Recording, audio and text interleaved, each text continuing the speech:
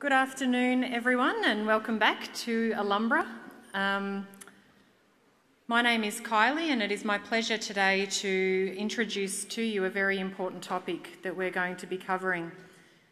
Before I do so, I would like to acknowledge that we are meeting on Jara country, land of the Dja Dja Wurrung people, and I pay my respects to elders past, present and emerging. Before we get into our main topic for today, I just wanted to remind all of you that if you are yet to complete your Attitudes to School survey, can you please prioritise that this week? That is incredibly important data for us, and it really does drive school improvement. It's our main form of collecting student voice around everything to do with our college, and we look at that data very, very closely and we make changes as needed. So thank you to the many hundreds of you who have already done that. But if you did get a reminder email from Michael Lennon late last week or earlier today, please try and find 15-20 minutes to get that important work done for us. Today, though, we bring you here to cover a really important topic on road safety. Obviously, a really big part of what we do here at the college is to prepare you for whether it be your exams or for work in the future. And we do a lot of that around the curriculum that we cover in classes. But equally important is the work that we do around the choices that you make. And you've already heard some presentations this year around things such as consent and what you do around sexting and so on. We've already covered quite a bit on party drugs and the influence of those. And that is a beautiful segue into how important it is that the choices that you're making when you are driving or a passenger in a vehicle are so incredibly important and can be very much life-changing if you do make a poor choice. So it is my pleasure today to hand over to Julia from the RACV, who's going to take you through this really important presentation. If at any time you do become distressed by the content, please be aware that our wellbeing staff are available here today and that they are out in the foyer. So if you needed to leave, a member of staff will meet you out there if you do need some support. But thank you very much. If you can put your hands together for Julia. Thank you. Thank you. And how are we all? Good? Okay. Quick question. Hands up. And I probably can't see the top layer up there. But hands up, who is licensed already? Oh, quite a few of you. Okay, hands down. Hands up, who's got their learners? Okay. All right. So as Kylie said, my name's Julia. I'm from the RACV. I've been involved in road safety probably for about 30 years. So my work is spread across a number of different areas, but I do work with post-trauma clients. So probably for about the last 20 years, I've worked with young men and women that have experienced road trauma and looking at whether driving is going to be an option for them moving forward, depending on their injuries, whether those injuries are of physical nature or whether they are of cognitive nature. So in other words, a brain injury. So today we're going to go through a few things. We're going to go through some road laws, the main causes of collisions, the main contributing factors, and I may ask for your assistance today. So we'll see how we go with that. Okay, so without further ado, here we go. So, who has seen this graph before? You, sir. What was your name? Josh. Josh. Where have you seen this before? In the learner's book? Where else? Yeah, certainly Vic Road. Certainly you'll see it in your logbook as well. Who here is using a paper logbook? Who here is using the app? Okay, good. Excellent. All right. How do you find the app? Good? All right. So, in relation to this graph here, where's my pointer? There it is. Okay. So this area here, this is the number of young drivers that are involved in a collision that would result in them going to hospital. So this one here, this early stage here, this is your learners. So as a learner, you are less likely to head off to be involved in a collision that results in you going to hospital than I am as a more experienced driver of 35 years. So you are safer than I am statistically as an experienced driver. So why is that? Why are you safer than myself? Yes? Because you have an experienced driver next to you to help you out. Okay, good. What else? Yes. I can't hear you, I'm sorry. Because you're not on the road as often? Possibly, yes. What else? What else? I can't hear you. You've got your mum yelling at you? Yes, you absolutely have. Yes. Sorry, I didn't hear that. Early on your L's, you tend to take it easier. Yeah, you might take it a little easier. Yes. Yeah, it's extremely stressful, so you may take it a little bit easier from that perspective. Yes. More cautious. Would there be likely to be any alcohol in your system while you're sitting beside that mother that's giving you a hard time? I would say no. Are there any drugs in your system as you're sitting beside Dad whilst you're doing your learners? I suspect not. Okay, so there's certainly elements in that learning phase that makes you one of the safest drivers, and safer than me statistically. So, if 30 seconds prior to your licence you are the most safest, and 30 seconds after your risk of being involved in a collision that's going to result in you going to hospital increases by 30%, what changes? What changes in that space? Yeah, you feel like more confident. I've passed the licence test. I've done 120 hours. What else? Yes. Yeah, I feel like I have more experience. What else? Okay, so let's have a look at that 120 hours. Who thinks it's way too much? Okay. So 120 hours came from Swedish research about 8 years ago. And it showed that, thank you, and it showed that 120 hours of diverse, complex practice and experience where you're able over time to take responsibility for your own decision making reduces your risk by about 30% of heading off to hospital. So often people think, well, geez, 120 hours, that is just loads of it. So who here is heading off to a trade after this year? Who's doing a trade? Plumbing, carpentry, electrical? Yes. What was your name? Sam. What trade are you doing? Carpentry. Well done you. So how long's your apprenticeship, Sam? 3 years? Okay. So 120 hours is the equivalent to about 4 to 5 weeks of Sam being on the job as an apprentice.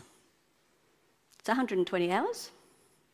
So would I ring Sam up and say, please, Sam, come build my home for me because I think you've got it all worked out? And Sam is going, no, possibly not. Okay. Who here is heading off to uni? And what might you be studying at uni? Music. Okay. So, contact hours for a uni course are around about 10, 15 hours a week. So 120 hours if you're heading off to your university course is around about 10, 11 weeks. What was your name, sorry? Emma? Of your course. So would then I contact you as someone that's organising a musical event, ask you to come and play for me? Possibly, possibly not, depending on the level of experience. So what I'm getting at, though, is 120 hours is a good amount, but it only reduces your likelihood of being involved in a collision that results in you going to hospital by about 30%. So I really would like you to think about, do you want to reduce your risk by 30% or 40% or 80%? And think of that 120 hours as that minimum benchmark rather than your maximum one. Okay? Because it is only about 4 weeks, 5 weeks of Sam's apprenticeship when we look at it that way. So, let's move on. Young drivers. So young drivers are classified usually as under 25 years of age, okay, which I suspect you all are. You are 10% of the total driving population. Yeah. You are 23% of the total lives lost on our roads every year. You are 21%, you are 1 in 5 of the ones that are seriously injured. Now, seriously injured means that you have an impairment that will remain with you for the remainder of your days. It's not a bit of a broken leg or a sore arm. It means you'll carry that impairment for the remainder of your life. So let's have a look at it from a country, regional perspective. So, in relation to drivers that lose their lives, in the country, in regional Victoria, of which you're obviously part of that, 80% are males, 20% are females. When we look at the country Victorian space, when we look at passengers that lose their lives, what percentage do you think are young women that lose their lives as a passenger in vehicle? What do you think? More than males or less than males? 75% are young women. 25% are young men. Both devastating. But it's something to think about, whether you're male or female, about what you do about getting into other people's vehicles. So if you know that the person turning up is, likes to take a bit of the weed, takes a few drugs, a bit of ice, a bit of ecstasy, they turn up to your place at 2 o'clock on Saturday afternoon, what are you going to do? Because you will need to make a choice. You will need to make a choice. So what excuses might we give that person about not wanting to hop into that vehicle? What do we say? Sorry, I've got a part-time job I've got to go to. What else? You will need to, if you don't feel comfortable having this conversation with me here, I would like you very much to start thinking about what those excuses are that you can give about not hopping into that vehicle.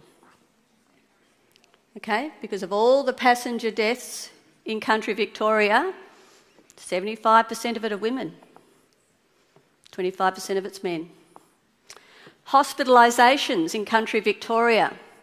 Now this is in a 12-month period. So 670 young men and women head off to hospital. 670 in regional Victoria alone head off to hospital every year. And 10% of those are serious injuries. And those are injuries that will not go away for the remainder of their life. So where does country Victoria sit in that space? Country Victoria, their hospitalisations and their loss of lives, they're actually about nearly 46% of the whole of the Victorian road toll. You are 1/3 of Victoria's population. You make up nearly half of the road toll, yet you are 1/3 of the population. So, if I had to put it in more context for you, we've got 10 major country regional towns. So in relation to deaths or loss of lives on Victorian country roads, it's about 3 young people for every one of those 10 regional country towns. In relation to hospitalisations, it's about 60 every year young people that are required to go to hospital for every one of those country towns. And for every one of those 10 major country towns, it's about 6 young people every year that will have an injury that will not go away for the remainder of their lives. So this is about starting to make some really, really smart decisions about what you do in those vehicles, whether you hop into those vehicles, and we'll go and have a look at those contributing factors. So, let's have a look. So, most common causes of collisions, what do you think they might be? Okay, here we go. Sorry? I missed it. Sleeping, absolutely. So, which comes under fatigue? Which comes under driving tired? Sorry, am I in your way there? Sorry, apologies. So, speeding. So, often we tend to think of speeding as excessive speeding. 110, 20, 130, 40 kilometres an hour, 10, 15, 20 k's in excess of the speed limit. And it is absolutely a fundamental factor in about 1 in 5 deaths and hospitalisations and injuries on the road, about 1 in 5. So, high-level speeding, if you're driving within excess of 30 kilometres over the speed limit, then you will receive a substantial fine. Your vehicle will be impounded, and it will be up to the magistrate as to whether you receive it back or whether it's crushed. It's as simple as that. It's as simple as that. If you're driving your mother's car or your father's car, then that vehicle will be impounded, and it will be up to the magistrate as to whether that vehicle is crushed. I was only speaking to someone the other day that was in that exact situation. They'd taken their mother's car. They were well in excess of 30 k's over the speed limit. That car was impounded and that car was crushed. So, fatigue, as someone said, driving tired, it's a factor in about 1 in 5, 1 in 4, 1 in 5 collisions.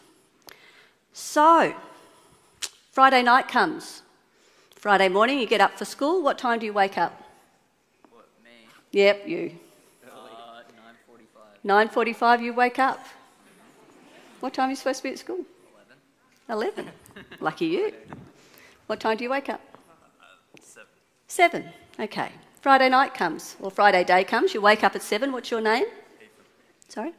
Ethan. Ethan wakes up at 7 o'clock, heads off to school. Have you got a part-time job, Ethan? Yeah. You have? Whereabouts? KFC. KFC. All right. So, Ethan gets up at 7, heads to school, heads off to KFC for a shift. What time do you finish? 8. 8. And then Ethan heads off to a party.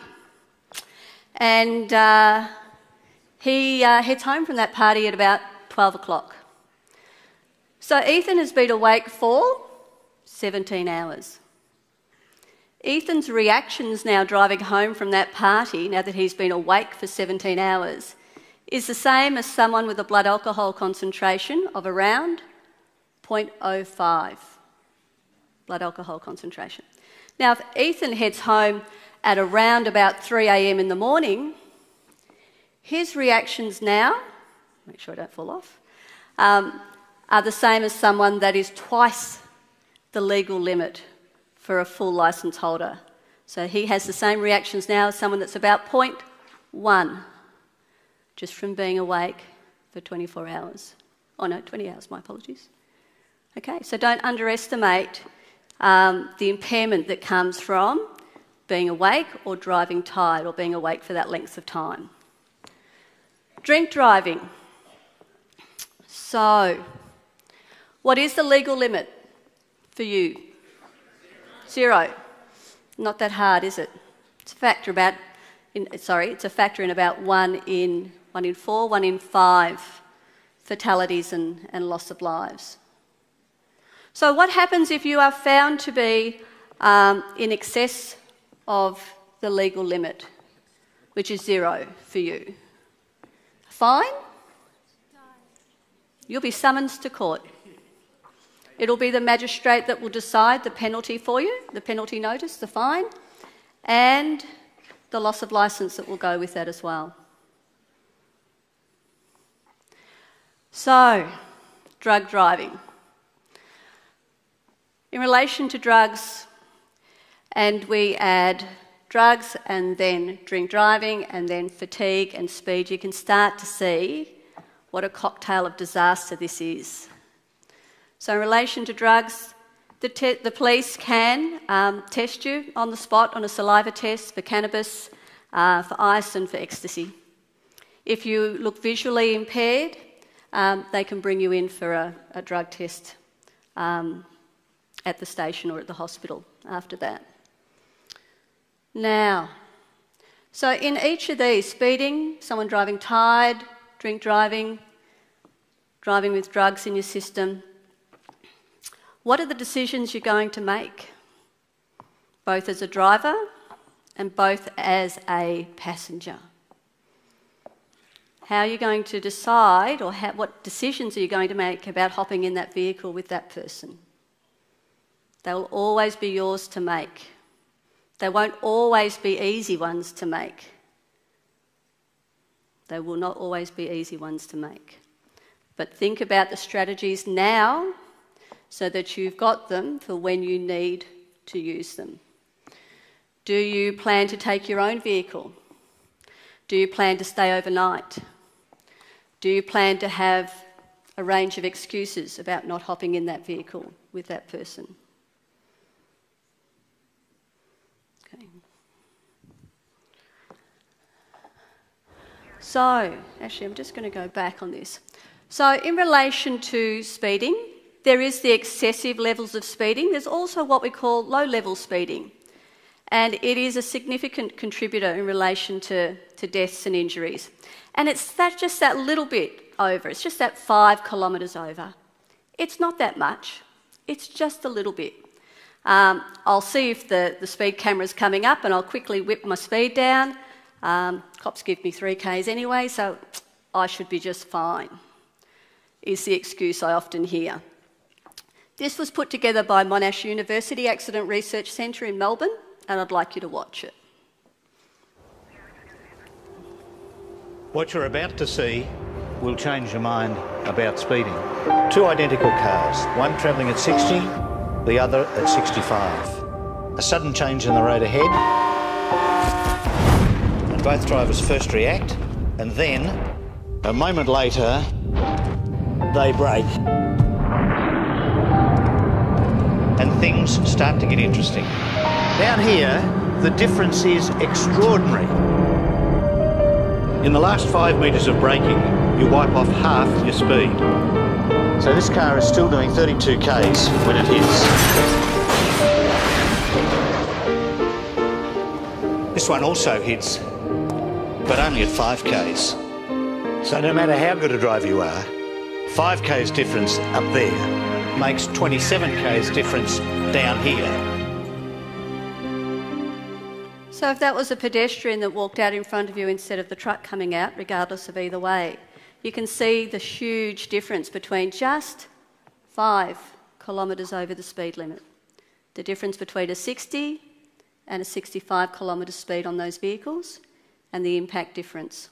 So in relation to the impact for the one that was travelling 5 kilometres over the speed limit, an impact speed with me as a pedestrian at about 32 kilometres an hour is sufficient enough for me not to go home at all. And that impact speed with an extra 5 kilometres an hour was 27 Ks. That means I've got a very likely serious injury on my hands just from going 5 kilometres over the speed limit. It doesn't look that much on your speedo. The difference on the road is significant. So, distractions. One of the main contributing, if not the most significant contributing factor to loss of life and injuries. The brain is trying to switch between 2 tasks whilst it's being distracted. So what's the law in relation to... Oh, no, I won't go there. I'll go there after this. So a 2-second distraction. So 1001, 1002. That's a 2-second distraction. So the average amount of time you take to look at that phone... Who's got their phone here? Who's got their phone? No one. You are very good then. What is your school policy here? No phones. All right. Okay. So if I'm looking at my phone The average amount of time it takes for me to read a text, what are you doing? Do you want to catch up? It's 2 seconds. 2 seconds.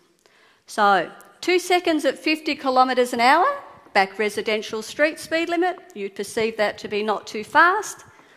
That means I have my eyes off the road for 27 metres. So for those that are sitting down here, 27 metres is from here to your very back wall of this theatre. And for you sitting up the top, 21 metres is from that witch's hat to that witch's hat. So to take the time to read that text, what are you doing? Do you want to catch up? You've travelled 27 metres in 2 seconds. At 100 kilometres an hour, you will travel that distance in 1 second. 27 metres of travel distance in 1 second at 100 kilometres an hour. That is a long distance. You can imagine where you position yourself in the lane and where that takes you if you leave the road. So, I'm going to do an exercise. Ooh, have I got time? Okay, who wants to come up on stage? Oh, look at the hands. Do you want to come? Come on. Come on. No? Okay, no offers? Because I won't do the exercise if I haven't. No. Okay, that's fine. So, as a substitute for that, I'm going to tell you a story. And sometimes I get upset when I tell this story. So my niece's name was Chloe. She was 18 years and 3 months when the collision happened. She was a country girl from Shepparton, and she was planning on becoming a kindergarten teacher. So we know from the phone records that the message that came through on Chloe's phone that day, and she was my niece, was, "What are you doing? Do you want to catch up?" And we know from the police records that she picked up that phone and she read that message and she immediately responded to the text because all that information was there.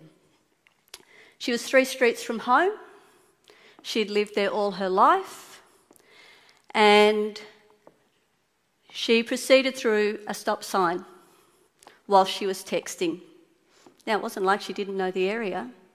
She'd driven it hundreds of times before. And she went through a stop sign and onto a major highway.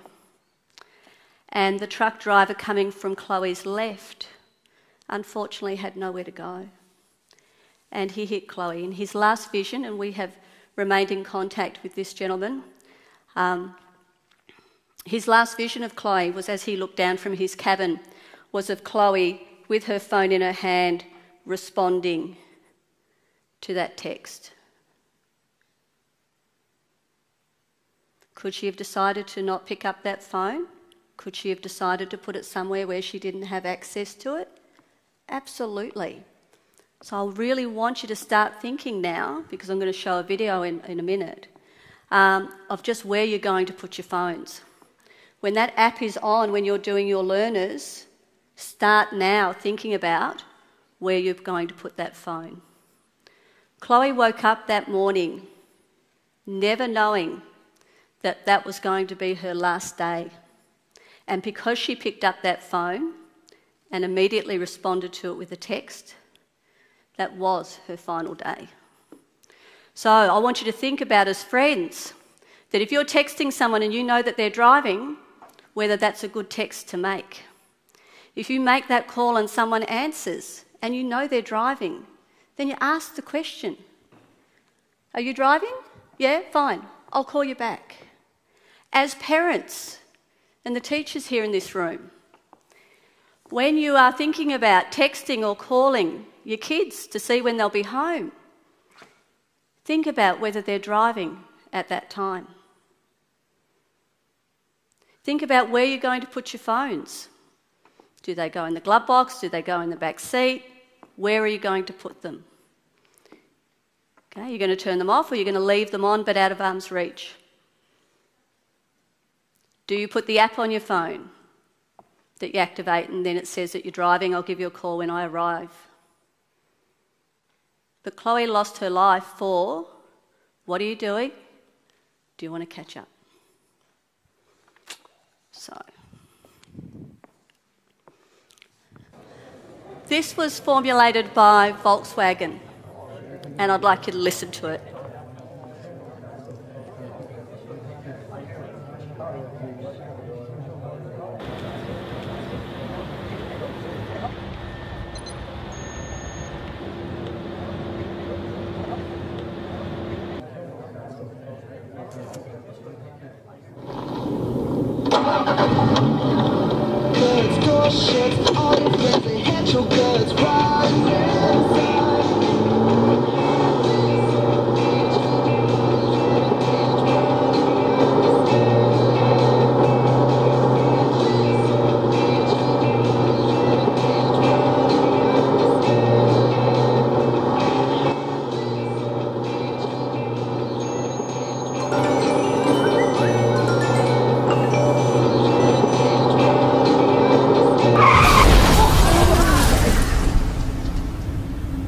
That's unfortunately as quickly as it happens, ladies and gentlemen.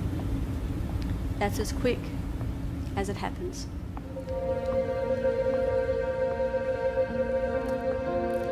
And that's as quick as it happened for Chloe on that Thursday afternoon. So think very, very carefully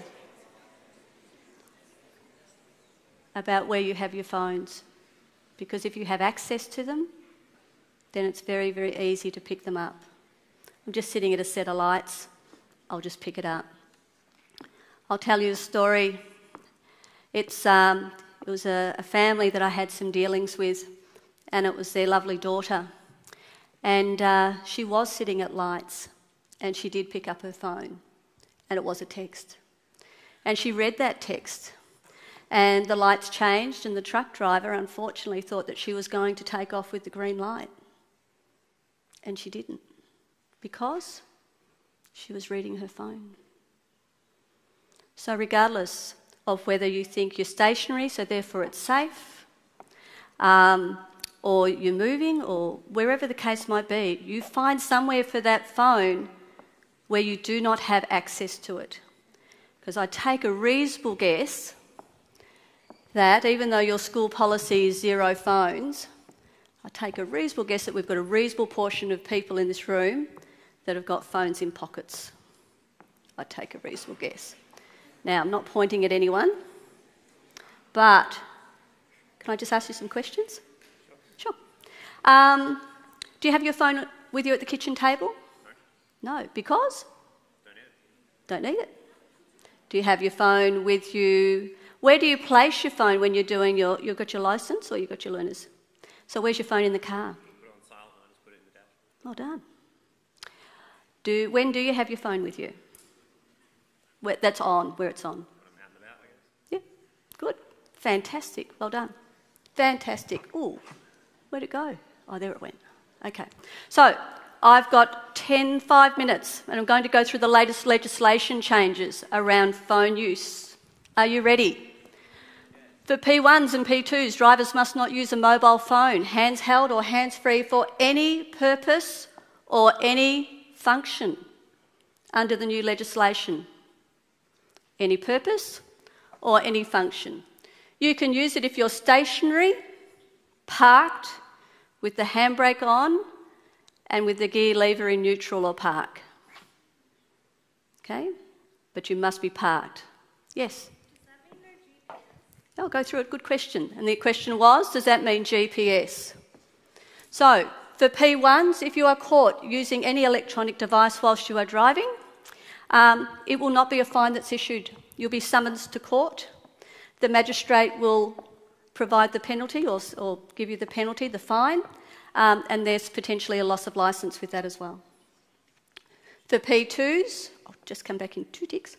For P2s, so your Greg Ps, it will be a fine of $433 and 4 demerit points for you. So how many points have you got to lose total in your P-plate period per year? 5. You are 1 point off then losing your licence. Yes?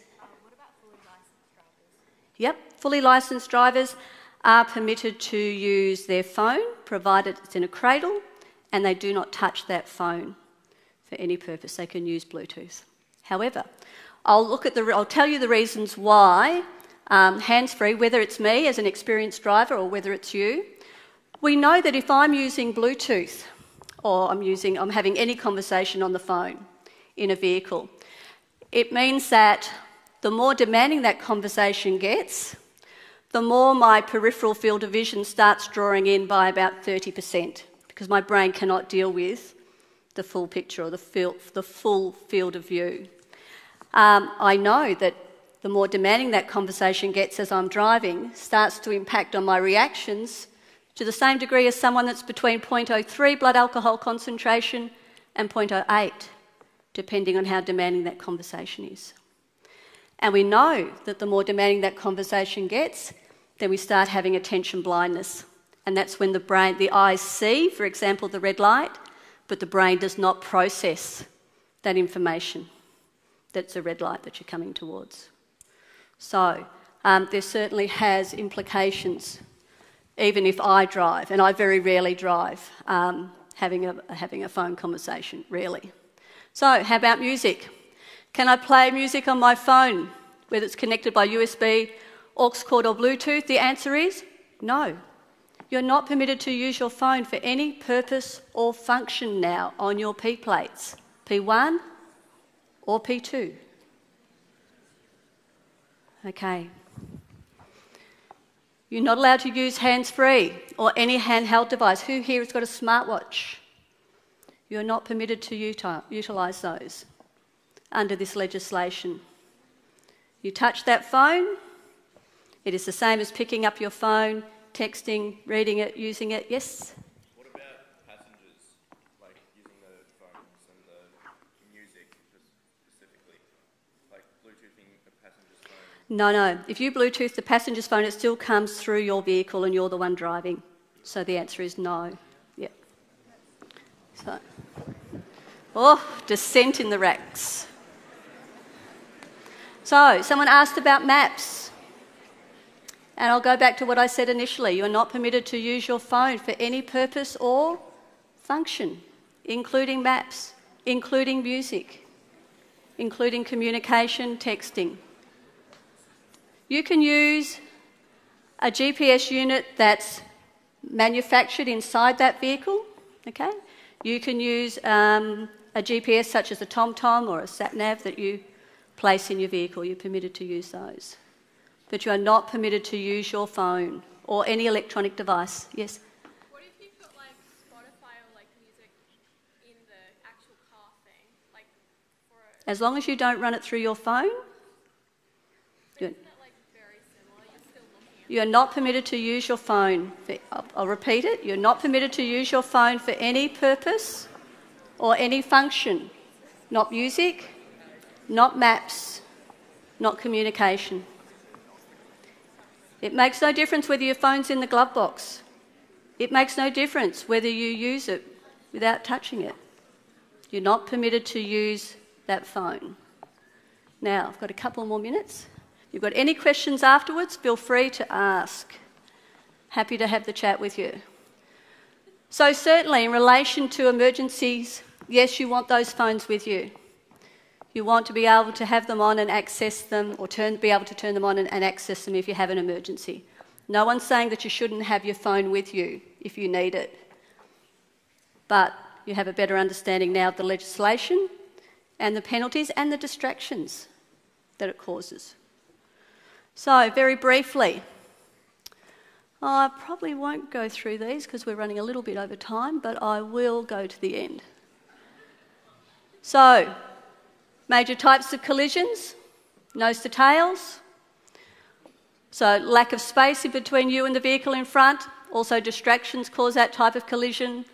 Leaving the lane, falling asleep, distractions, side impact with collision at intersections. Certainly distractions sit in there, unfamiliar roads, etc.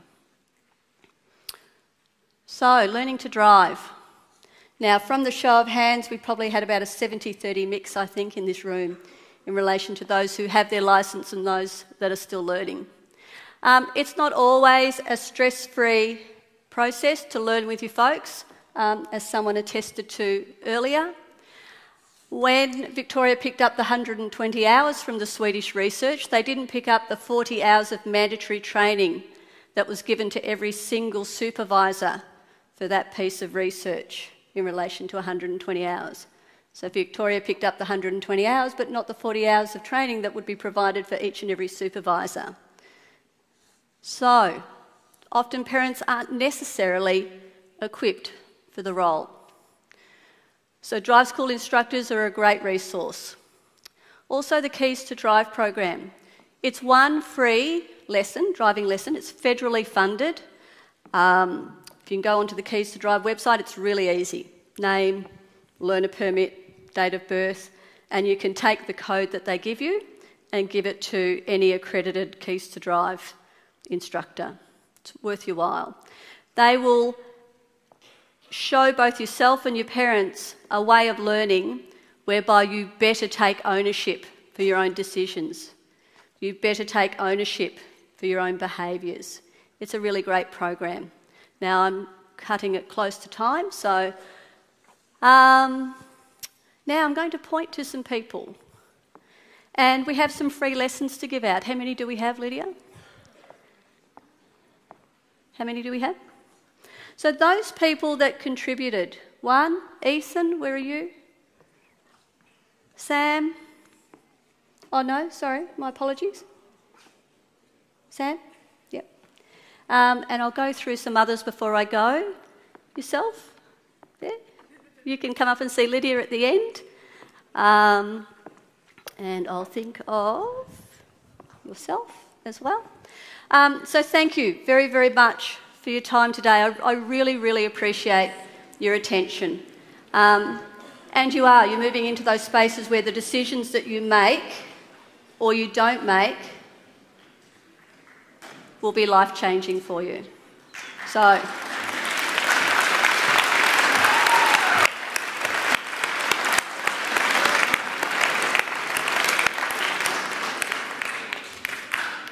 make the good ones. Thank you very much, Julia. Just before people leave today, I wanted to pass on my thanks on behalf of everyone here to Julia and to the RACV for coming along and giving this presentation today. It has contained so many important pieces of information, and two that have resonated with me that I would like each of you to think about as you go today. The first one is about using the Do Not Disturb feature on your mobile phone and making sure that there is absolutely nothing that comes through that phone that could distract you even for that 1 or 2 seconds. So please think about where your phone is going to be and have it on Do Not Disturb or on aeroplane mode so that you're not distracted. The second point that really resonated with me was that every single day we each make probably the most important decision of the day is who we choose to get into a car with. You are putting your life into their hands, and there will be times when your decision should be to not get in that car. And I know that there are people in this audience today that will comfortably and confidently make that decision and say, no thanks, I'm not getting in with you because I know you have taken this, I know you haven't slept, or I know that you can be a bit of a fool and be reckless when you're driving. For those of you that perhaps don't have that confidence or would feel really awkward, go home today, talk to your parents and carers, and you guys come up with a plan together on how you are going to get out of those situations. And I can guarantee you that almost every one of you will have a parent or carer at home that will be happy to be thrown under the bus and will be happy to be your excuse every single time. So please go home and continue those conversations. Thanks very much, everyone.